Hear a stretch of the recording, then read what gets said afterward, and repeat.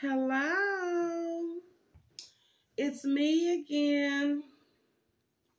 Is the devil in you? I hope not.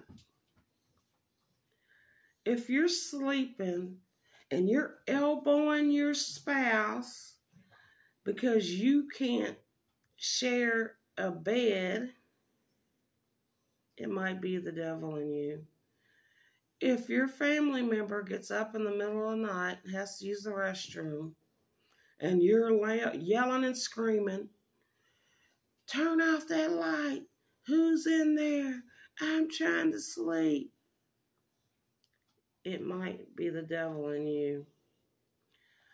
After you've had 9 hours of sleep and you wake up and you wake up on the wrong side of the bed and you yelling and screaming and cussing and where's my cigarettes and all this crazy stuff, it might be the devil in you.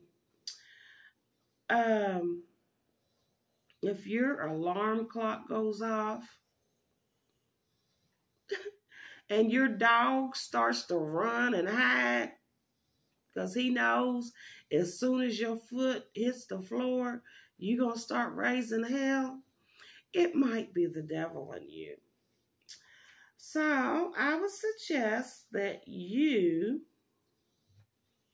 pray and ask God to get these evil spirits out of you. This is not normal. And you shouldn't wake up like that and start your day off angry. And I love you.